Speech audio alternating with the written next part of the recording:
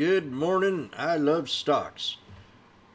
If you get a chance, hit that subscribe button and ring that bell for future updates. And if you like it, hit that like button. So today we're going to talk about PLTR. There's a couple things going on with it, as we know, and we're down here. I think we're pretty close to a bottom. PLTR. To me, they're nothing but a spying agency, which has a lot of momentum and a lot of social media behind it. I do like the stock. It has pulled back to a certain area where I think we can get in the trade and take a good bounce on it. You know, Kathy Woods is a big owner of this company, and she keeps buying on the dips, and she has a lot of shares of it. So we're going to go ahead and start talking about this, the unlocked for trading. So the date's coming. These are going to be unlocked, and the floodgates have opened up. So people have the opportunity to sell their shares. They got into it early in the IPO. And I think that this stock, if you're smart, you'll want to hold it for long. There are going to be some people that want to get ahead and take their profit because they're up pretty good on it from the IPO. And so we're just going to kind of go straight into the chart. Now there's what else? There was something else I was talking about. Revenue outlook disappoints. What's this? PLTR falls on 2020 revenue outlook, disappoints. IPO lockup to expire. So let's go ahead and get right into the chart. First chart I want to pull up is called the Darvis box. Here for the last 2 weeks, we've had a little box that's kind of held down here in the support level. Let me pull this down so we can see it better. We've had a certain resistance level here at about 28.28 and a solid support right down here, right around this 24.97 area.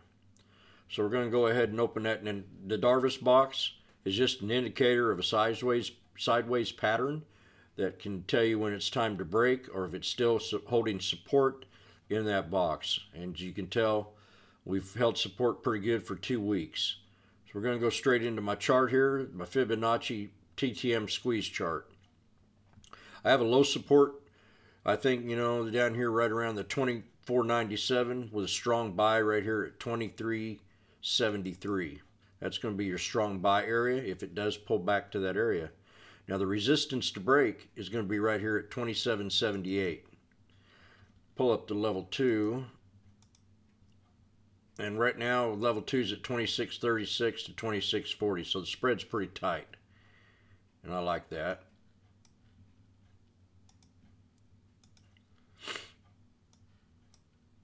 So the earnings were off just a little bit, but I think with the social media behind this, this is going to have a nice little run. We've had more than a 5-day sell-off. Even on the 5th day, we started to consolidate. And then yesterday, Thursday, we had, as the notice was coming down with the unlocking of the lockdown, she did have a nice little pullback for a good entry.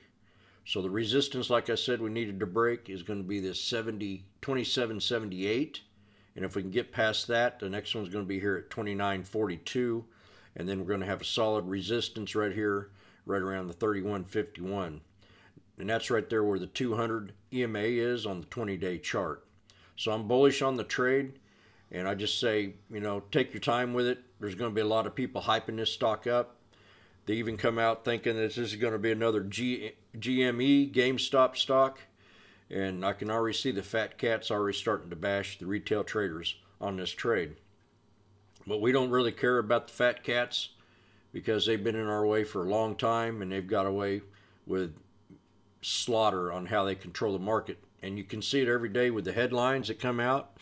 You start to get it bullish in the trade, and all of a sudden the negative headlines start to come out. Same as Tesla, and I can name a bunch of other stocks the same way. But they are taking chews at the tech sector, and this I would consider to be a tech stock in a way. And so you just got to kind of be patient with it. But I think we have a lot of big investors in here, and then knowing that Kathy Woods is very positive about the stock, I think she'll take it and run it all the way up to about 38 and maybe even take it here to a triple top up here right around 43 something. But our resistance to break that we need to really pay attention to are 2 resistance levels. and that's at 27.78 and 29.42.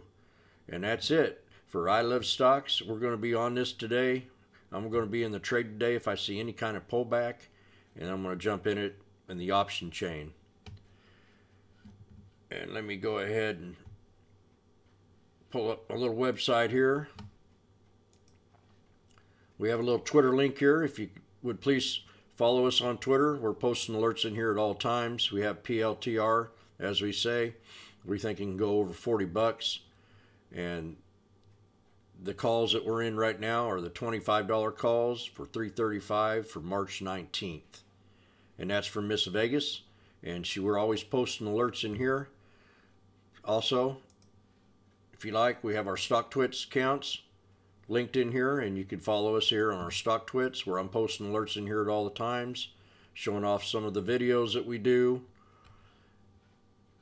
And then we go back here to the website. Miss Vegas has hers right here.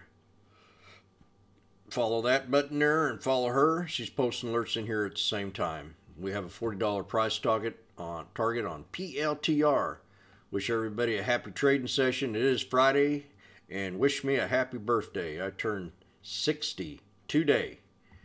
Merry Christmas, Jim. And I'm going to start to warm up. Feel sorry for you people in the South that aren't used to this kind of weather. I live in Missouri, and I ain't used to it too when you have minus 25 degrees with about a foot of snow. But they said it ain't got this bad since 1958 with the cold weather. Now, I do remember the 1977 snowstorm that the country had, and we were up to about 2 foot in that, almost 3 foot of snow then in Missouri. So I wish everybody a great day. And always remember, I love stocks.